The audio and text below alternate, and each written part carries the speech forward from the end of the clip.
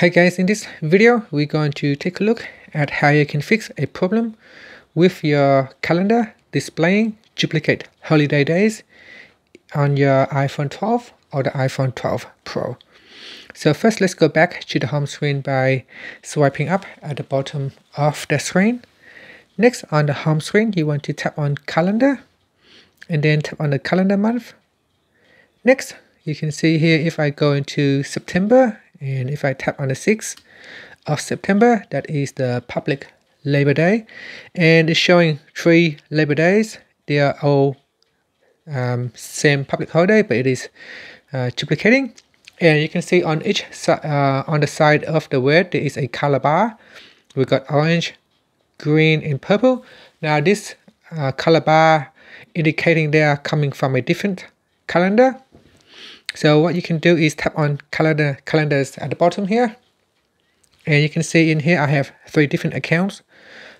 Sign in. I've got Gmail, which is from Google Calendar. I've got iCloud, and I've got others. And you can see in here I've got US holidays. It is a subscription calendar, and it is in purple. Then I got the iCloud calendar, which is in orange, and I have another account in Gmail, which is coming from Google, and it also shows holidays in the United States.